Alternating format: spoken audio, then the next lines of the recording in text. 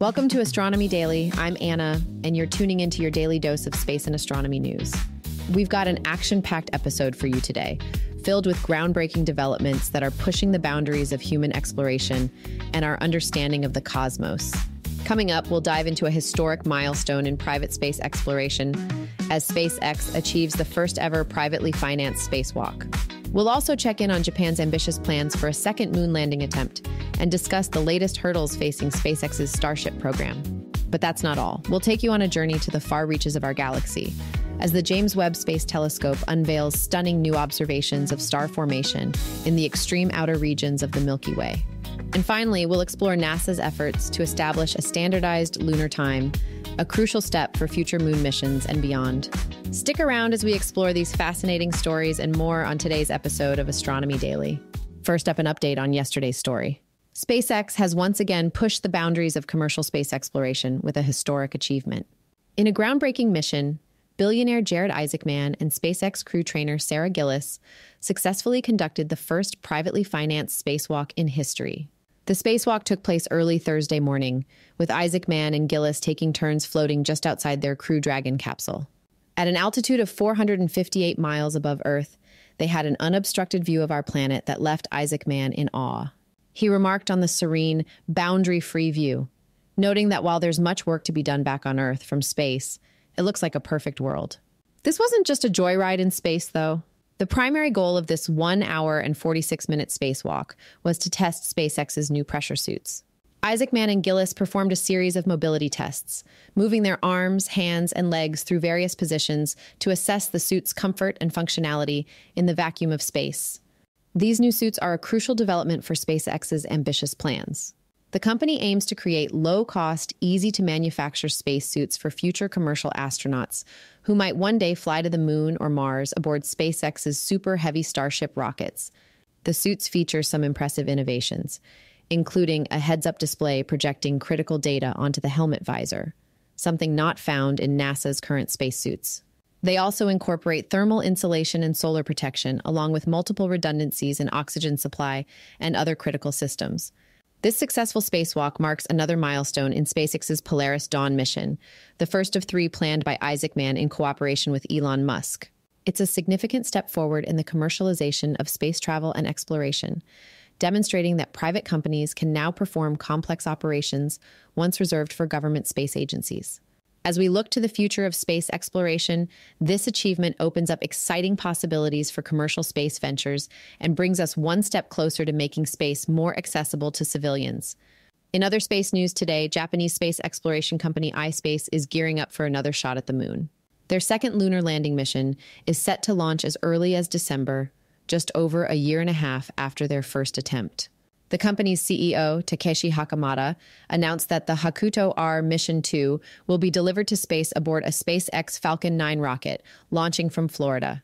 After a journey of 4 to 5 months, the spacecraft will attempt its crucial lunar touchdown. This mission follows iSpace's first moon landing attempt in April 2023, which unfortunately failed in the final moments due to an altitude miscalculation. Despite this setback, the company remains determined to achieve its goals. If successful, iSpace would join the ranks of US-based Intuitive Machines, which made history in February by completing the world's first private moon landing. It's clear that the commercial space race to the moon is heating up, with private companies vying to establish their presence on our celestial neighbor. iSpace's persistence highlights the growing interest in lunar exploration, not just from national space agencies, but also from the private sector. The moon is increasingly seen as a frontier for potential resource extraction and as a stepping stone for further space exploration. It's not all good news for SpaceX today. Their highly anticipated 5th test flight of its Starship rocket is facing unexpected delays. The Federal Aviation Administration, or FAA, has announced that a final license determination for Starship Flight 5 is not expected before late November 2024. This comes as a setback for SpaceX, who had been gearing up for the launch since their successful 4th flight in June. The delay stems from SpaceX's decision to modify both the vehicle configuration and mission profile for Flight 5, triggering a more in-depth review process. Additionally, new information submitted by SpaceX in August detailed a larger environmental impact area than previously reviewed, requiring further consultation with other agencies. SpaceX has expressed frustration with this development, stating that the Starship vehicle has been technically ready to fly since early August. In a blog post, the company criticized the regulatory environment, claiming that it now takes longer to complete government paperwork for a launch license than to design and build the actual rocket. This situation highlights the growing tension between the rapid pace of technological advancement in the private space industry and the necessarily cautious approach of government oversight. As companies like SpaceX push the boundaries of space exploration, finding the right balance between innovation and safety remains a critical challenge for the industry. Let's take a look out into deep space now. In a groundbreaking study, NASA's James Webb Space Telescope has turned its powerful gaze to the farthest reaches of our Milky Way, capturing stunning images of star-forming regions in what astronomers call the extreme outer galaxy.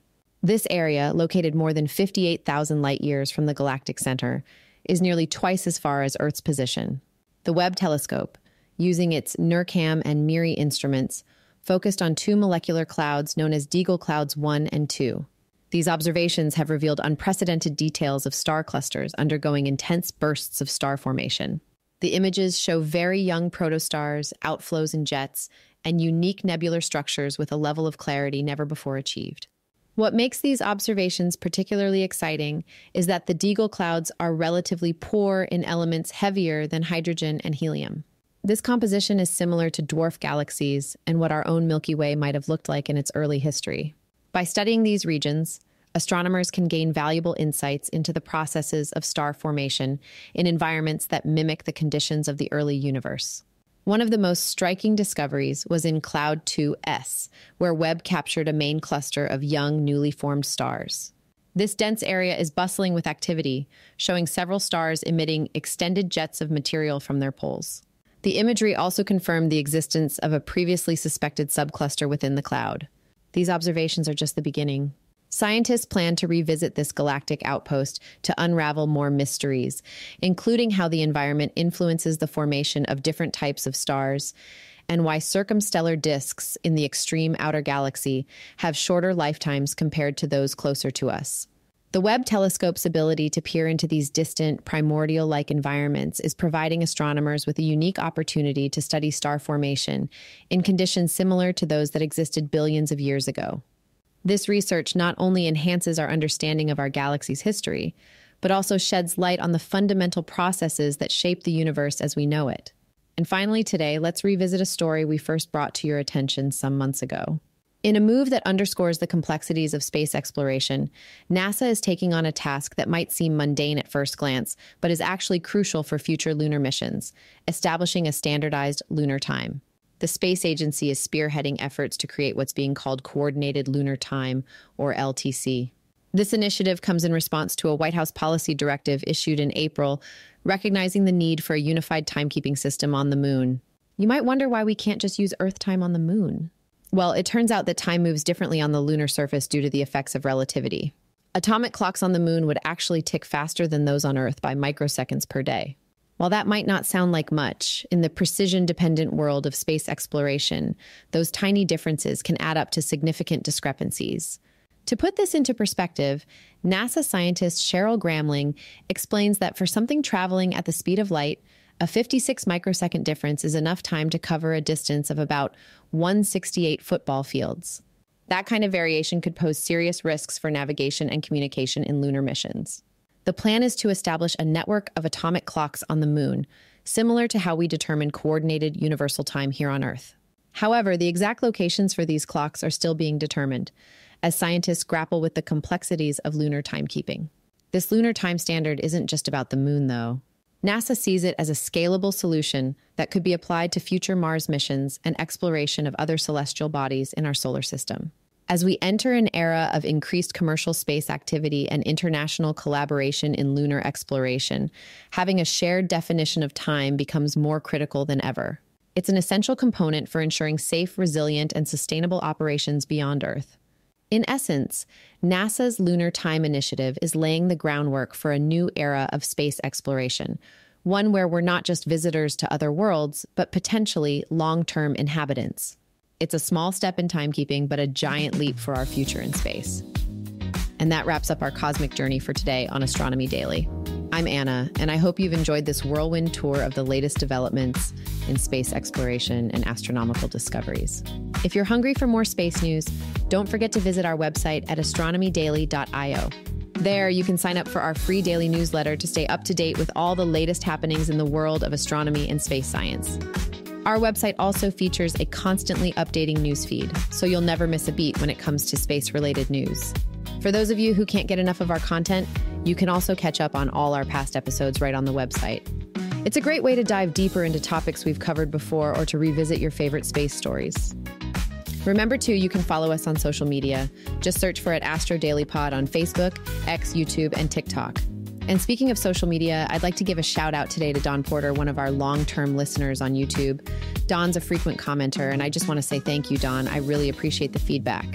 And if you'd like to get a mention on the show, just be like Don and leave us a comment or review on one of our channels. I'll keep an eye out for it.